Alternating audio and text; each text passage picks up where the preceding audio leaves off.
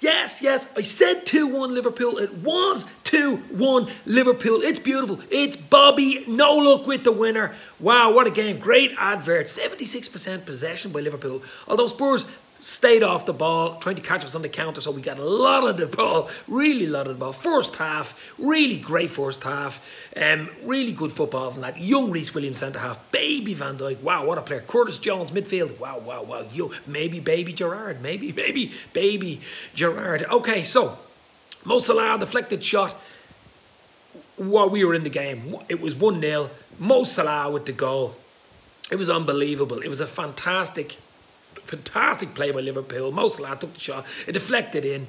We deserved it. We were the better team. Then Spurs, one shot on target, on the break. Baby Van Dijk played him on with his toenail. Bang! Son with the equaliser against the run of play. 1-0, 1-1 at half time, and you're saying, 1-1 at half time, how the hell was that? How could it be 1-1? We dictated the flow. We were the better team at Anfield. Wow.